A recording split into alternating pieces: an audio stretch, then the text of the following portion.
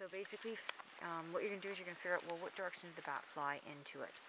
Always try to figure this out first, because otherwise you'll take the bat the wrong way out of the net. You want to then imagine the last thing that had happened was this bat hit, and the bum is what's free.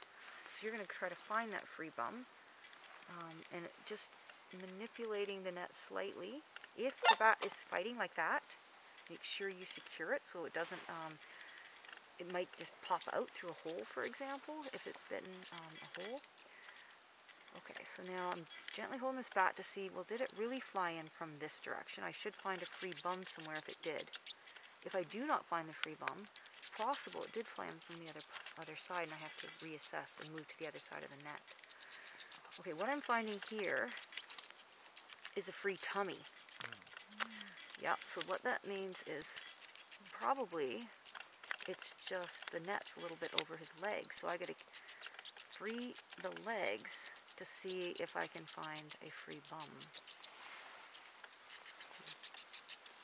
Yep, there it is. So this is the right side of the net then, and this is the direction the bat flew in. This is the last thing that entered in was his bum. So it's the first thing I got to make sure I have free. There we go. So now I'm going to pull the bat slightly away from the net so it doesn't keep tangling. Okay, and now I need to take the net off of the bat like you would a sweater. Often that means taking it off the head first. Bring the head, and now I've got to take the net off the elbows and over the wrist, just like you would a sweater. Okay. If you can, it's often a good idea to spread the wing a little bit. It gives you much better view of where the net is, where the strings are that need to come up over the wrist and off the fingers. Okay, and once you get a wing secured, it's good to tuck it in beside the bat. So hopefully it won't tangle again. So now all I have to do is work on the other wing. Okay, one thing, this guy has a little bit of net. Oh, there, yep, just around the mouth. Make sure you don't pull too hard because the net can be around their teeth. You don't want to accidentally break a tooth. There we go. So I've got the head free, I've got an arm free, and now I've got one more arm. Same principle. If you can, spread the wing just a little bit. You'll be able to see much better where the threads are still. I need to get it over the elbow, over the wrist, and off the fingers. If it ever seems too tight, in fact, this is maybe a good teachable moment because it's getting a little tight. Maybe I don't want to try and take it up over the wrist because I don't want to accidentally damage the fingers. So what I'm going to do instead, I'm going to take all of this net, pull it down. Seems a little counterintuitive. I'm going to put it all down by the body. And then the wing can spread out fully, and I can get a much better sense of what I need to do, and everything's kind of loose now. And I can start a much more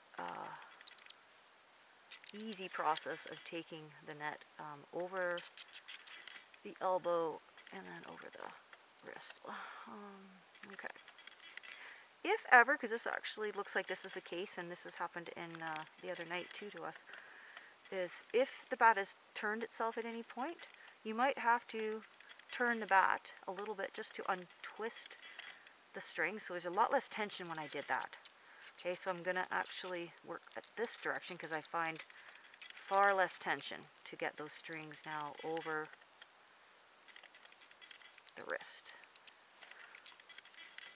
Okay, and just make sure it's not caught on the thumb. Everything comes off the end of the fingers. Wow. Wow. You make it look so easy. You make it look so easy. Okay, and then of course when you're done, we're going to put him in a bag. Now notice he's grabbing onto my glove, right?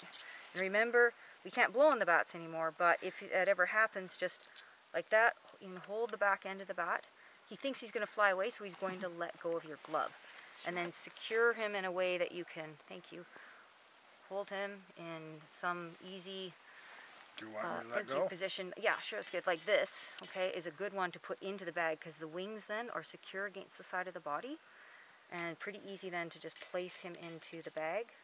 We often cup the top of the bag just so that they don't crawl back out. And remember then, once you pull your drawstring, you're not done. Right, tie the loop so that they don't come back out.